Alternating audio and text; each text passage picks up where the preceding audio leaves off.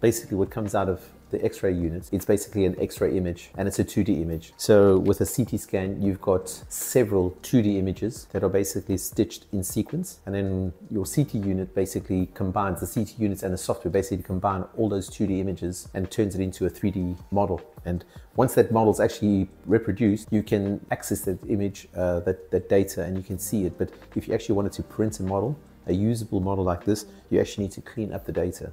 And to clean up the data, you actually have to go through each slice.